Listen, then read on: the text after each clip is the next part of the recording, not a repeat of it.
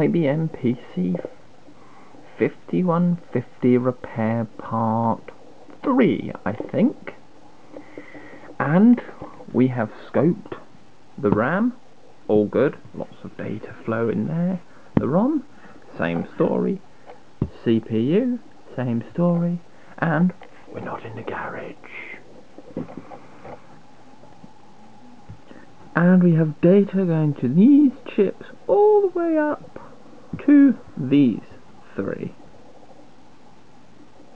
This one gets some data, but it's a little noisy. This one, diddly squit. This one, diddly squit. They only receive power. And this one gets a little bit, and I think I'll remove this one just as a precaution, because you never know what's severed under here. However, that particular line at the end there, the front, is fine because of continuity. However, there is continuity problems between, say, like this particular line, or what was the other one I found? The line all the way to this one was suspiciously quiet. It's just little things like that.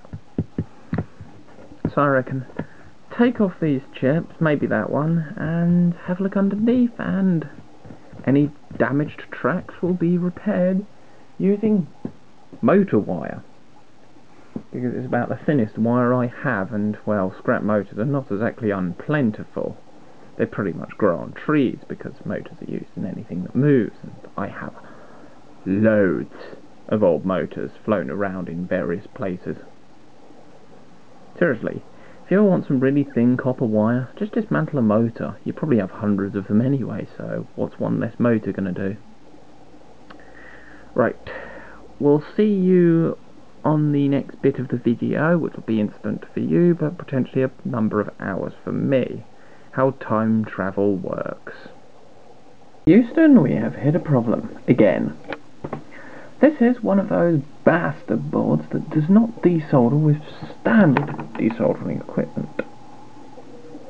My desoldering iron is currently sitting up at university. I think I'm going to have to buy a second desoldering iron by going to my nearest Maplins, which is still a trip up the motorway, but not nearly as far. I can do the whole round trip in an hour, quite easily.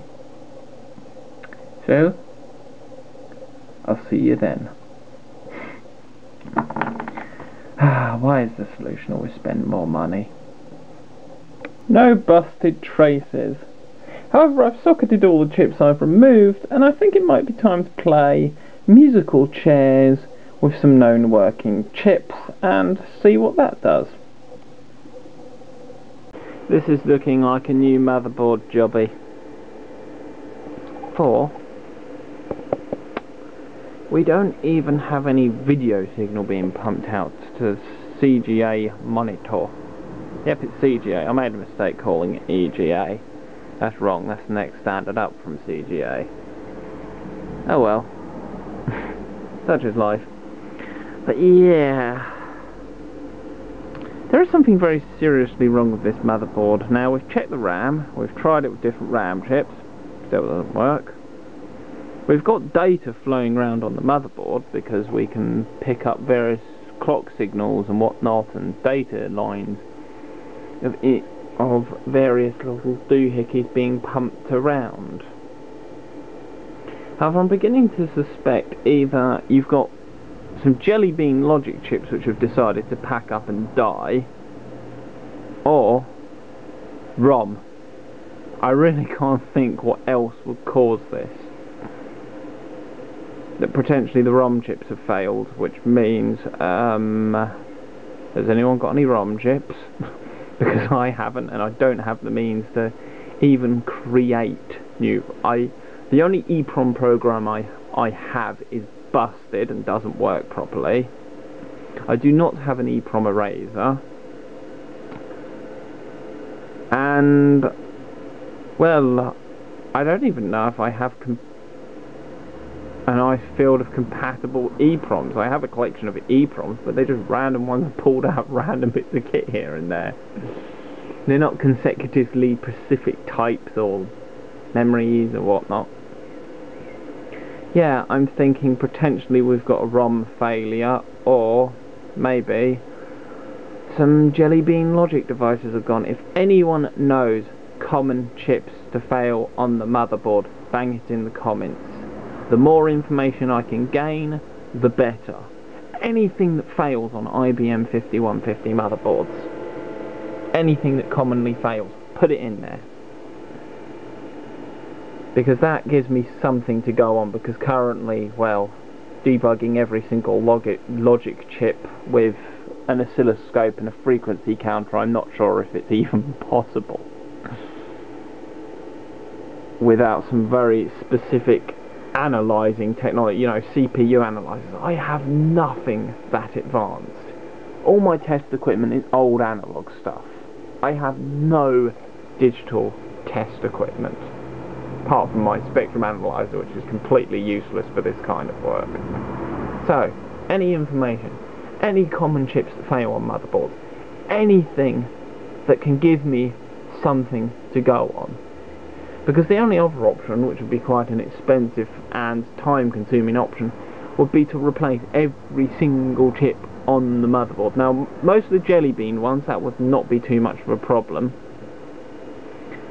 But when it comes to specific ones like ROM chips and that, they're the ones which go to the problem. Battery acid was not the cause of death.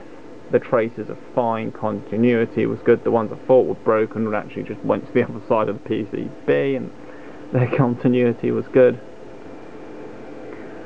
So I'm going to bang this up as part 3, I think it is now.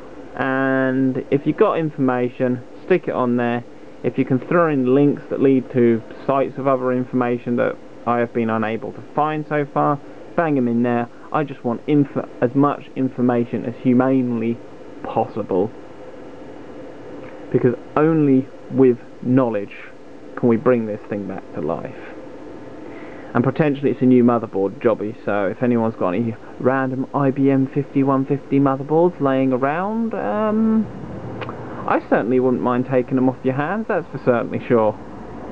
So, whatever people can bring up would be greatly appreciated in getting this thing back to life. Because it is possible. The hard part is actually figuring out what has completely gone to complete land of the living dead. So any information, greatly appreciated. Any potential parts, greatly appreciated. What parts fail on these motherboards most commonly? I know RAM is a big one, but what else? There's a lot of chips on this motherboard. That means there's a lot of failure points. Could it be particular capacitors fail? I don't know. I can't test these tiny little gumdrop caps, which I think are tantalums, but none of them have shown any specific signs of failure. So anything anyone can dig up. It'll be nice to get some form of post. We're not getting that. We're getting no data to the graphics card at all. Diddly squid. Zip. The only thing we're getting is a ground signal that blanks it from being completely white. As when we unplug it, whee! It's basically just white. And when we do that, it's red, and that's not plugged in properly. So yeah, any information would be greatly appreciated. Bloody hell, 5 minutes of me rambling and pleading that someone has information. I think that's more than enough. Any information, I want it, and I want it now. Thanks for watching.